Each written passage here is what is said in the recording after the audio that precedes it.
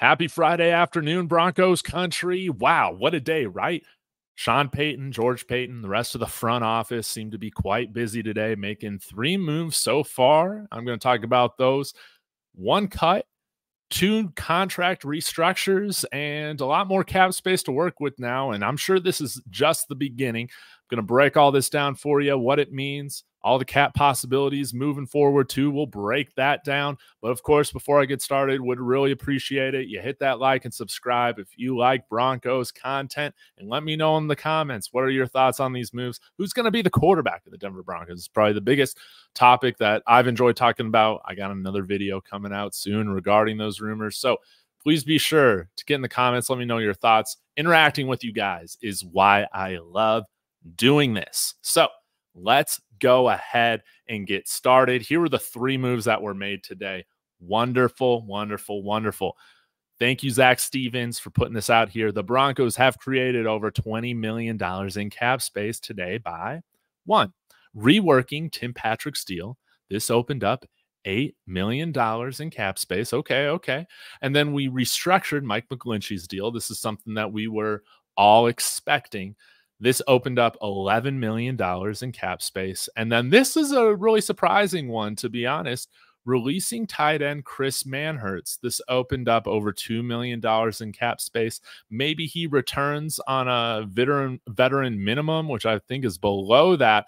But Chris Manhertz is one of those guys. He's one of those Sean Payton guys, right? So I was a little surprised to see this, but great to see us creating space right now. We'll dive into the details and how this number can grow.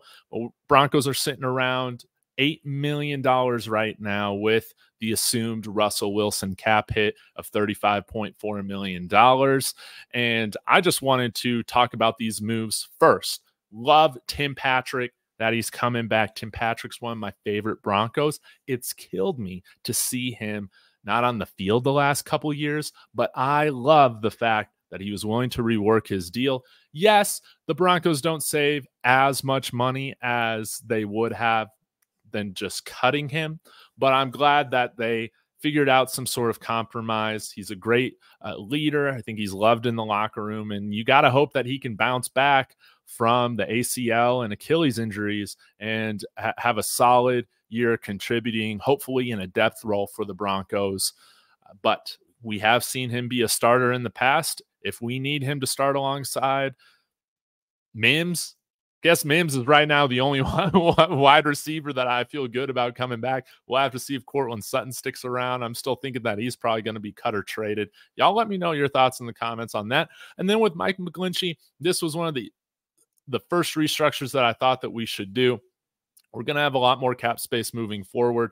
This opens up $11 million. And I thought Mike McGlinchey, contrary to some, had a pretty decent year for the Broncos last year. Of course, he's not a perfect right tackle, but he's a lot better than a lot of the right tackles that we've had in the last handful of years. And I want to see this offensive line stay together. I know Lloyd Cushenberry might not be the best fit for what Sean Payton's trying to implement here, but outside of replacing center, I like the other guys. I would ideally like to see Garrett Bowles here, and we'll just have to see what happens there. But Chris Manhertz, of course, leaving, this was going to be something that opened up a little bit of money that I thought they should consider, but I didn't think was going to be one of the immediate options. So y'all let me know. Again, who are you most excited about in terms of restructuring Mike McGlinchey, Tim Patrick? I'm sure you guys are pumped to have Tim Patrick back. It's still a little bit higher than what he would have gotten on the market, but hey, I like that we're keeping Tim Patrick. I'm not going to be too upset about it, okay? So let's go ahead and dive into the cap situation right now and how this looks for the Broncos and what moves I could see moving forward. Okay, so you see we have even better, just about $75,000 under $9 million in cap space. This is great with these new adjusted numbers. So you see Mike McGlinchey's contract, he's now at a $7.4 million figure. Tim Patrick is at 7.1. So let's talk through some of the possibilities, okay?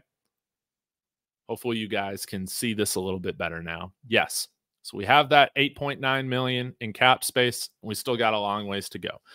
There are some moves that I think are definitely going to happen. The first being trading Jerry Jeudy. I think it's best for him to move on. I think Sean Payton likes Marvin Mims, and so we'll see that happen. That's going to open up about $13 million more in cap space, okay? Then another restructure that I think will happen is Ben Powers.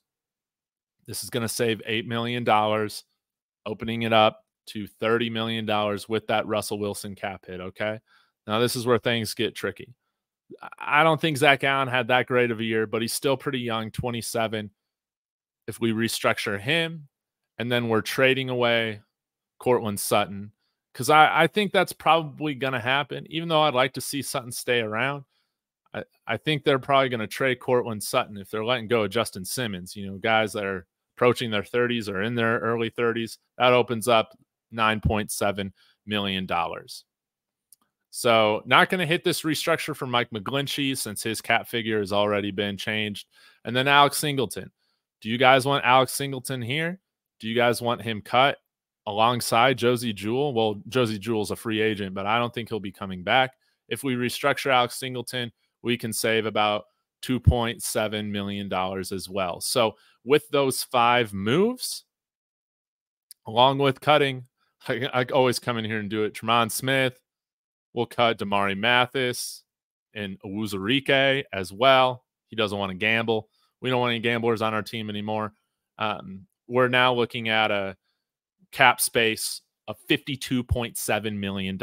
Now, if we wanted to take that whole $85 million cap hit with Russell Wilson, we have a lot more guys to trade. Let's say we do cut DJ Jones or trade him where we're retaining a little bit of salary. That could save up to about $9.97 million. So even if we maybe retain a few million and then we're able to trade him to San Francisco, which was rumored yesterday, what we could still potentially open up with these 9 moves, about $60 million and some change in cap space, which is plenty. Now, if we were wanting to adjust Russell Wilson's cap hit to like that 54 or 53 million, I forget the exact terms of it, that increases it by, let's see, about $18 million. So yeah, we would still have a little under $45 million to spend in cap space. That's wonderful stuff. We could rework Jarrett Stidham's deal because if we cut him, he's making only $2 million. Okay. Or he's only on the books for $2 million. So he's a restructure, some sort of candidate that I could see. Maybe we sign him to another 1-year extension and spread out that money a little bit more because he's in the final year of his contract. But there's a lot of possibilities here with how the Broncos want to approach creating more cap space. How far will we go? How much of this Russell Wilson cap hit do we want to take right now? We're just going to have to see. What moves do you see the Broncos making next? Let me know in the comments. Again, really appreciate you guys being with me every step of the way, putting out daily Broncos content. Again, I will be back to talk about Kirk Cousins possibly coming here to Denver. How do you guys feel about that? Thanks again. Be sure to hit that like. And as always, everybody, go Broncos.